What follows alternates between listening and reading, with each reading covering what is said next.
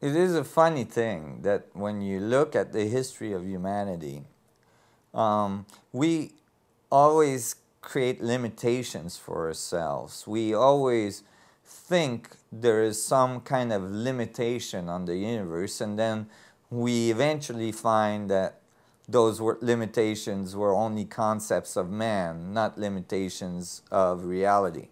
A good example is that we thought for a very long time that the earth was the largest thing in the universe.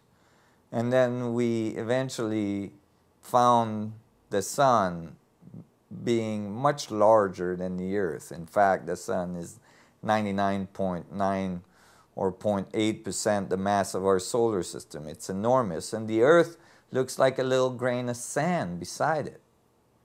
Then we thought the sun must be the largest thing ever.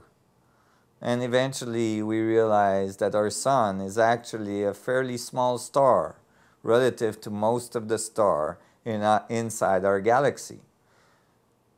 Then we realized that the galaxy is an extremely large object made out of billions of star systems. And we thought, oh my God, this must be the largest thing. And now we've realized that there's actually billions and billions of galaxies out there.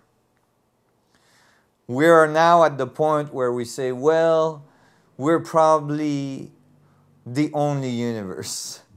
Well, most likely not. Our universe is most likely embedded in a larger universe, which is embedded in a larger one again. And at that point, we have to stop and ask ourselves, is it appropriate to think of our universe as something that began and that will end?